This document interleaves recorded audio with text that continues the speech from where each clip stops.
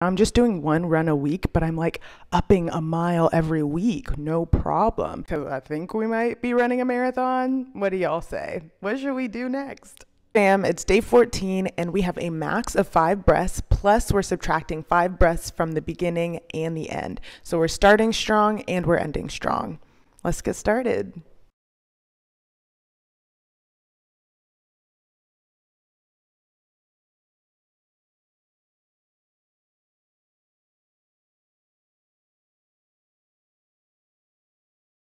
Yes, that's how we do it. Okay, that feels so much better.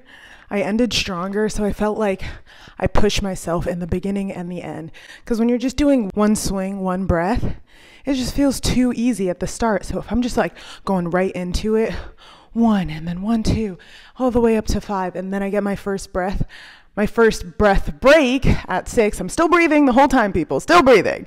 Then I feel like I'm working from the start all the way to the end. Something about subtracting these breaths is just working for me. I know it's like technically wrong or not the way that was prescribed in the original video, but like I'm liking it. I love the challenge. If y'all want to be up for the challenge, you can join with me. If you want to keep it simple, do the max breaths. I think I'm going to start incorporating runs a little bit more into my week, because right now I'm just doing one run a week, but I'm like upping a mile every week, no problem. But I think my feet need to start getting used to running more consistently, because I think we might be running a marathon. What do y'all say? What should we do next? I'm so excited. All right, fam, day 14 signing out. I will see you at the next workout.